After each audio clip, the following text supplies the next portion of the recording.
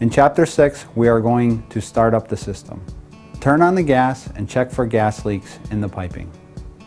With all the other gas appliances turned on, check the gas pressure to verify that the inlet pressure stays consistent above 5 inches of water column. Introduce a call for heat and check the manifold gas pressure. The regulator should be set at 3.5 inches. Turn on all other appliances. Verify the gas pressure does not drop below 5 inches on the inlet and that the manifold pressure stays consistent. Set burner combustion, check flame signal, and then draft. And lastly, check the firing rate.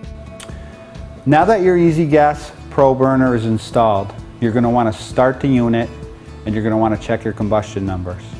On page 13 of the manual will give you the combustion parameters for natural gas and propane.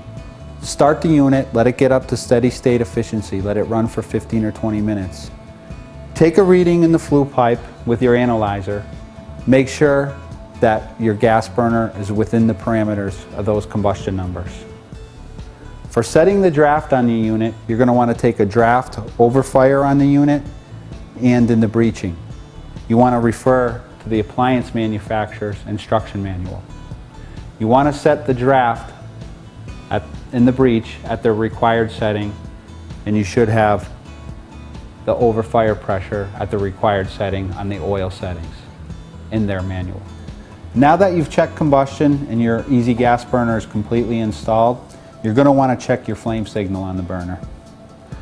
Once the burner starts and the green light is established on the primary control, you're going to want to take your 3mm plug plugged into your meter and plug it into the front of the control.